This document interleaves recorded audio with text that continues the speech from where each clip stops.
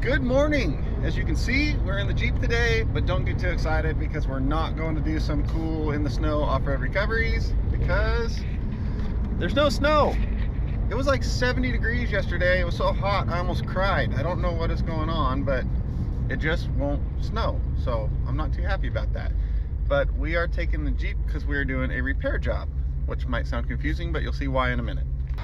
All right, so you remember that U-Haul with the blown out wheel seal that we left last time, so we're waiting on parts. Well, today we're fixing it.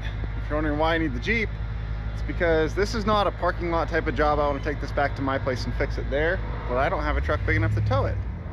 But it still runs and it can tow my Jeep.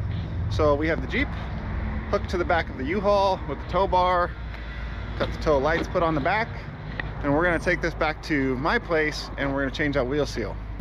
So we are loaded up and headed home. And just to clarify, I did check the fluid in this diff before I drove off with this truck.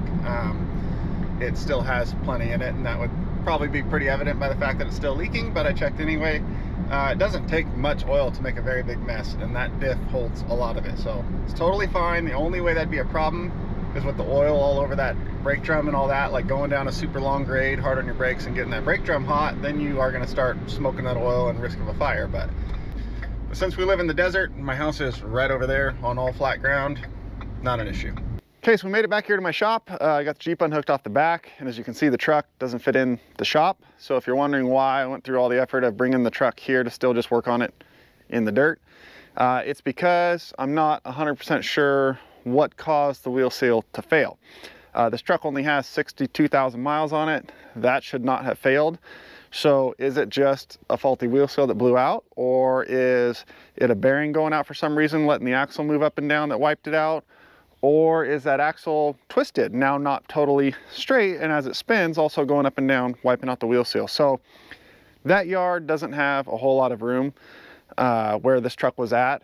So if I pull this all apart and find out it's more than just the seal, I don't want to have this truck pulled apart in pieces in the middle of their cramped yard while they're trying to get customers in and out and all that. And also it doesn't look good to have the trucks pulled totally apart in the middle of the yard in front of customers. So minor stuff that doesn't involve like disassembling major parts on the truck, no big deal. Parking lot repairs.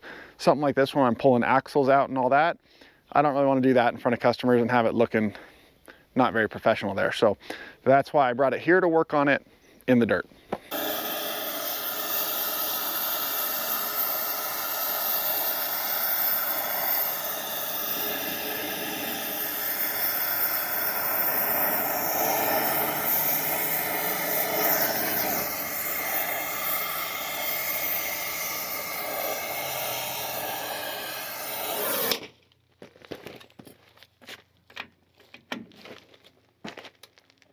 So this is where it all went wrong. By this point, I had already tried using my normal electric impact guns with no luck, switched to my 1-inch drive air impact that I use for all my big semi trucks, and hammered on these lugs for so long that I broke my 1-inch drive impact socket, then switched to my 3/4 drive set and a big 6-foot cheater pipe on a breaker bar and snapped my 3/4 drive impact extension. So I had to resort to heating them up glowing red with the torch and then prying them off with a big breaker bar, as you can see. Some sort of substance is on these threads. I don't know if it's Loctite or what, that seized the lugs to the stud. And you can see as I break them free, whatever that substance is, flaring up because it's hotter than its flash point and then reacting with the oxygen. So I don't know what was on these things, but it seized every single lug to the stud, and this was the only way of getting them off of there. It got the job done, but you're about to see what the consequences of that was.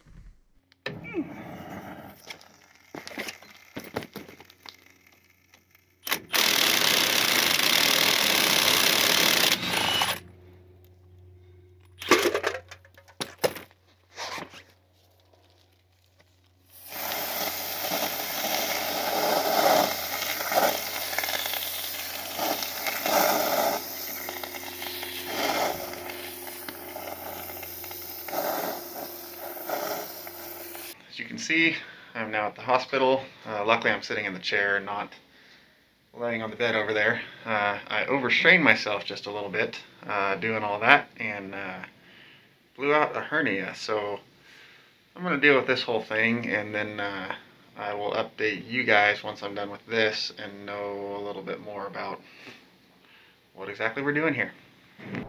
So we're all done at the hospital, and I'm not super thrilled about the news I got. I was hoping for, you're fine, quit being a baby, go back to work. What I got was, he really messed up, you see the surgeon on Tuesday. So today's Saturday afternoon, and Tuesday I got to meet with the surgeon to see what the game plan is to fix this, because long story short, I got a hernia. A peristomal ileostomy hernia, to be more specific, but I know I'm super susceptible to hernias. That's something that's drilled into you when you get something like an ileostomy, because a hernia is when an intestine blows a hole in your abdominal wall and goes through it. And when you have an ostomy, you have a hole in your abdominal wall with an intestine going through it. It's like a built-in hernia just ready to go. So you're really susceptible to it. You're supposed to be very careful when doing any sort of strenuous activity. You're supposed to wear the hernia belt, special made for ostomies with the hole in it and all that stuff anytime you do that. Careful when lifting things and all that, and I'm none of those things. I'm very far from careful. But when you go so many years never having a problem with something, you become less and less careful and worried about it until it finally bites you in the ass, which is what happened to me. So I meet with the surgeon on Tuesday to see how we're going to fix this and what the game plan is. I don't know the exact process. I know it's much more involved than the average person, and recovery time is much longer, because you can't just push it all back in and seal up the hole and call it good, because there still has to be a hole with an intestine going through it, which is kind of a hernia. So yeah, I'm not 100% sure. I guess find out Tuesday. The real bad thing about this is I know it's a long recovery time, and this next week or so is winter, when winter is finally supposed to hit us. It's really late this year, but it is coming now. And snow season is when I make most of my money, so super not ideal timing. And I'm gonna see if it's possible with the surgeon when I meet with him to push this surgery back until like May or something like that, so that I can work through my whole busy season. But like I said, find that out on Tuesday. So guess I should start being a little more careful with that type of stuff, and listen to these things that doctors say. I guess would be a good idea. But until Tuesday, your guess is as good as mine as far as what exactly is going to happen. So for now, we got a tow to do out in Prineville. I guess it's a 2020 Chevy Colorado that blew a transmission, it sounds like. So we got an hour drive about to get to where they're at. So we're going to head out there, get them loaded up and towed to the shop. So let's get heading that way, and I'll see you there. All right, and an hour later, we are here, and there's a Chevy Colorado. So there's a big community out here, out this road here. This is where all the mailboxes are, and I pick up an abnormally large number of vehicles at this intersection here where all the mailboxes are. So let's go check this one out and see what we got.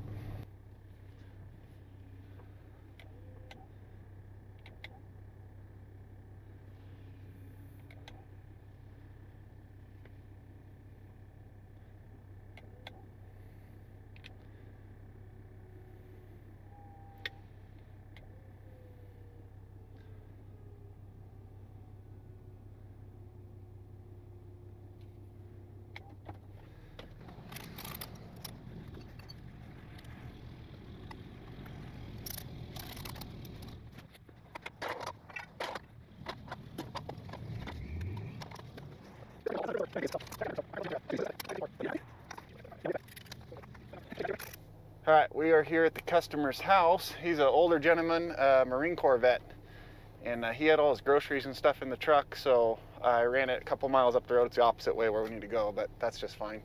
And helped him get all his groceries unloaded in the house. And now he's unloading or opening the gate for us, and we can head out of here and go get this thing back to the shop for him. So, not clip the dollies on the gate there, and good to go. All right, we made it out the gate, and now we can head to the shop.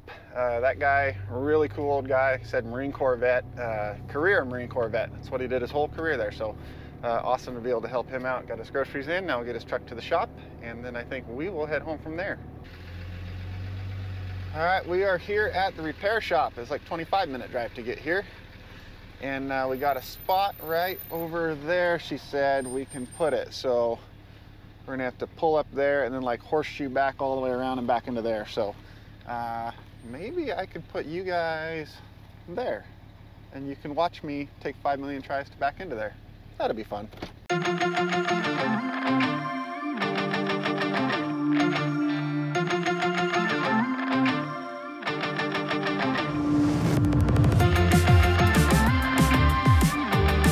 See, I didn't screw up that bad.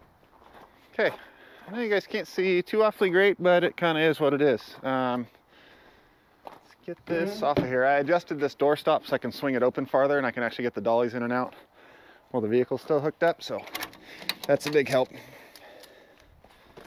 And safety chains are off already before we pulled around back here. I took them off when I stopped up front and checked in with these people.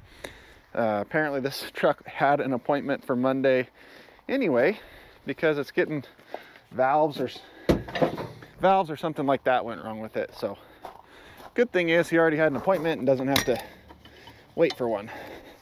Bad thing is transmission's blowing out on his 50,000 mile truck. Oh. I don't like feel that bad until I stretch or move just the wrong way, and then you can really feel that hernia thing, so that's not ideal. All right, I skipped the whole taking the straps off the other side thing because it'd just be you staring at a truck in the dark, which doesn't make sense. So unlock the dollies, drop that side down, unlock this side, drop that side down, and now we can pop the rails free.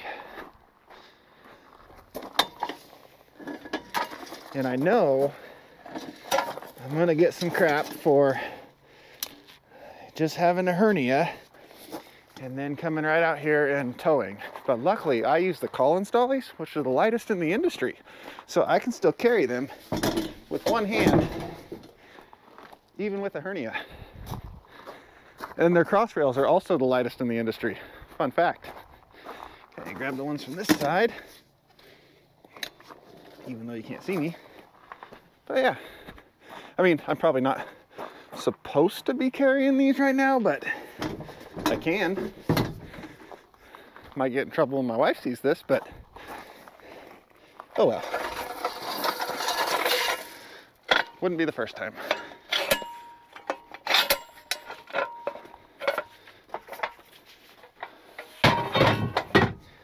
So this is way nicer, being able to load the dollies in the truck while it's still hooked to the vehicle and not having to do that extra step of pulling forward first.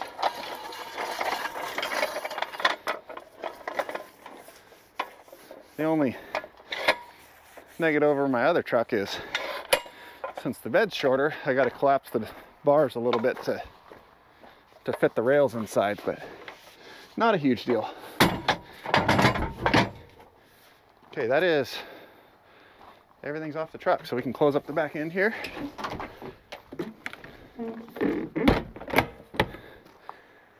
And then I guess I'll take pictures now. All right, we got all our pictures taken, so I can set it down and get out of here.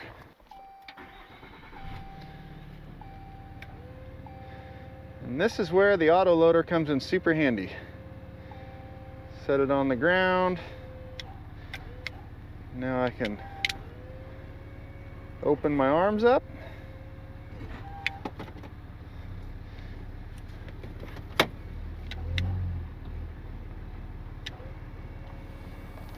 And head out of here. Other than the part where I had to get out and come get you guys. Make sure we get our light. And look, now you can see me because I have a light. So we're just gonna drop the key off up front here and then we can head home. All right, we just got the key dropped off up front there. You can't see up front because these stupid windows are tinted so dark. But now we are going to hit the road. All right, we are off and headed home. Not like the happiest go luckiest video ever, because this week did not end exactly as I wanted it to, But like I said, I guess we'll find out on Tuesday what the future holds. Hopefully not surgery for a while. So until then, actually not until then, I think in between now and then, we're gonna go do that off-road recovery of that military log skidder truck thing. So I don't know what you're gonna see next. It might be me going into surgery, it might be a super cool off-road recovery, it might be another tow. Either way, I don't know. But whatever it ends up being, we will see you then, because that is the end of this video. So thanks for watching. Good night.